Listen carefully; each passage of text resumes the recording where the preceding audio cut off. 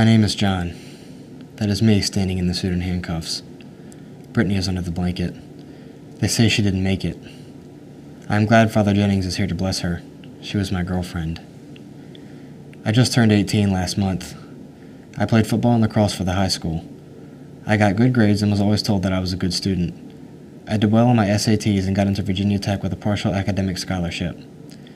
I'm supposed to report to college in August for club lacrosse practice and freshman orientation. Brittany's parents are not here yet. She was so smart and played field hockey. She was going to Maryland this fall. She wanted to go to med school. Her birthday is in 4 days. We were at Jason's graduation party. His parents are always pretty cool. They had a great prom party, too. The whole team got wasted that night.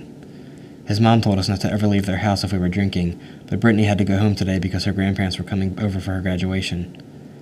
I was going to drop Brittany off at her house and then go back to Jason's. I heard the cops are on the way to Jason's house. I think his parents are going to be in big trouble. They had a keg for us. I had gotten a bottle of my dad's Captain Morgan for the party. We had some other stuff there, too. I am so sorry. I know I'm not going to get my scholarship now or go to college. I will probably go to jail. I killed Brittany. I'm so sorry. My parents are on their way. They're going to be so upset and ashamed. That is their car. I wonder what will happen to them. I wonder what will happen to Jason's parents. My mom and dad are friends with them. They knew that we partied at his house. Brittany's parents had no clue. They did not know that Brittany drank. I don't know if I can ever face them. Brittany was their only child. I wish we hadn't gone to that graduation party. I wish I hadn't drank. I wish I could turn back time just this once. I never thought this would happen to me. Please, God, help me.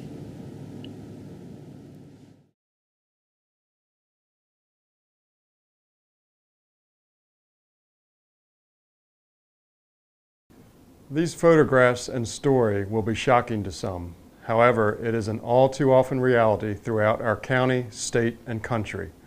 Teen drivers take chances, add alcohol or drugs to the problem, and it becomes deadly. Parents must help law enforcement fight this problem. Together, we can prevent injuries and death. Never allow underage consumption of alcohol at your residence. You can and will be held criminally responsible and civilly liable if you do. Parents who suspect other teens' parents of allowing underage drinking or supplying teens with alcohol should prohibit their children from going to those homes and should report their suspicions to police. Question your teens as to what their plans are when they go out, and follow up with a call to their friends' parents to assure their plans do not involve alcohol. Always be skeptical of sleepovers and check to assure that the sleepover plans are as they were presented. Be a parent and a guardian first, and a friend to your child later. Be the wall between alcohol and your child.